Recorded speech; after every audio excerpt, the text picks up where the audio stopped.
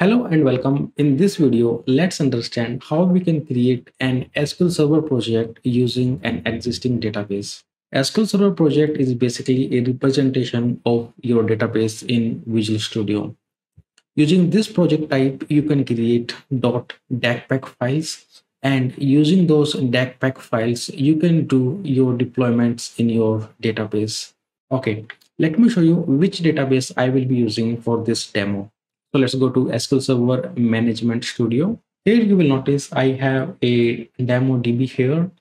Basically, in this demo DB, I have some tables, some stored procedures, and I also have some functions as well. And what I will be doing, I will be creating an SQL Server project based on this particular database, that is DemoDB. To start, let's open up the Visual Studio.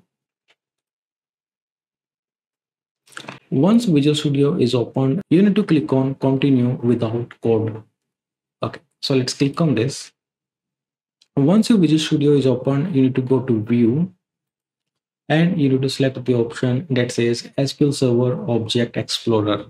Once you are here, you will see there are some default connections. Let's remove these connections because we want to start from scratch. Now, right click on your SQL Server and click on Add SQL Server. Here you need to give your server name because my database is running on my local machine. So I can give a local host here, or I can give a simply dot here because dot means I am referring to my local machine.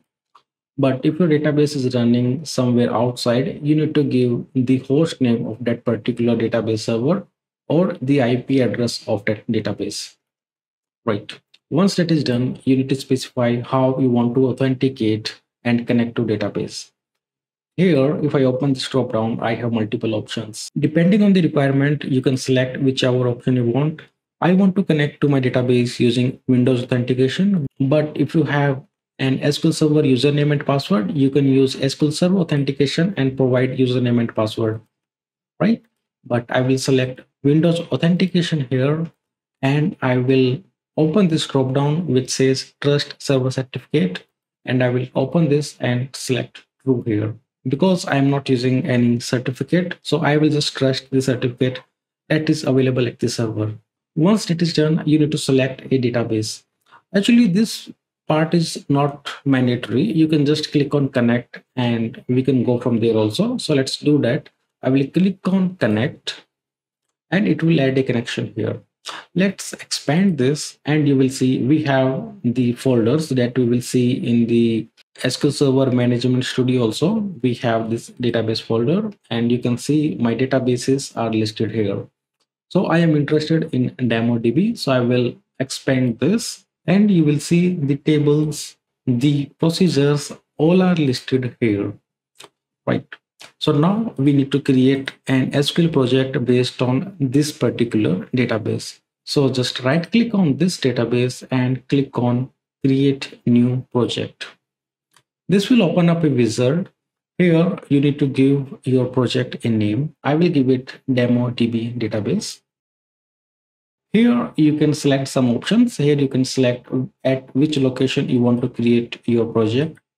And you can select if you want to create a new solution and your project in different directory or not.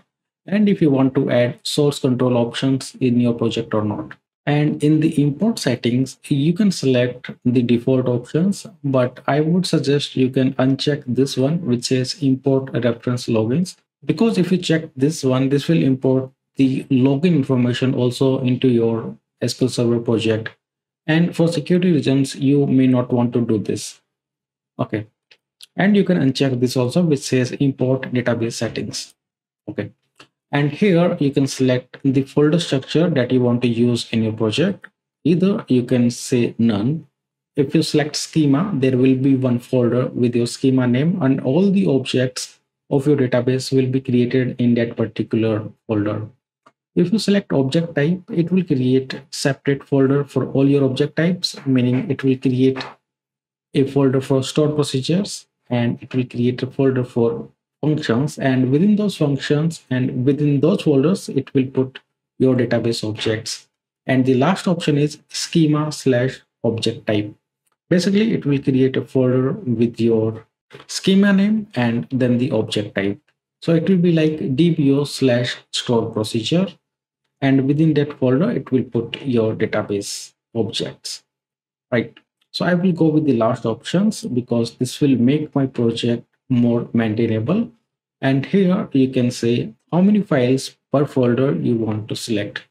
After your configuration is applied, you can click on start and it will start creating the SQL Server project for you.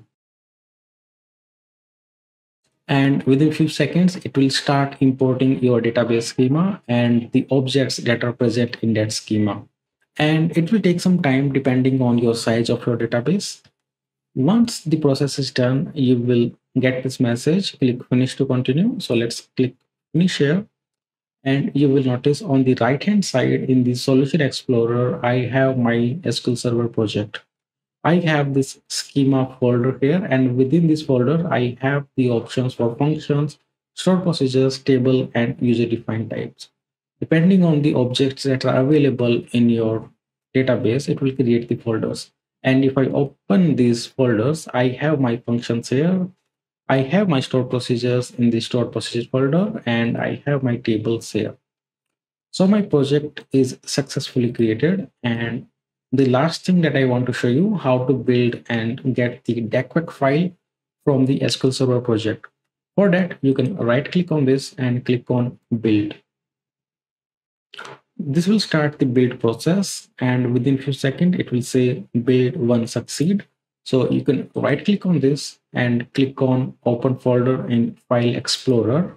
Here you can go to bin folder and then go to the debug folder, and within the debug folder you will see demodb database.dacpac file. So basically this file you can use to do your database deployments.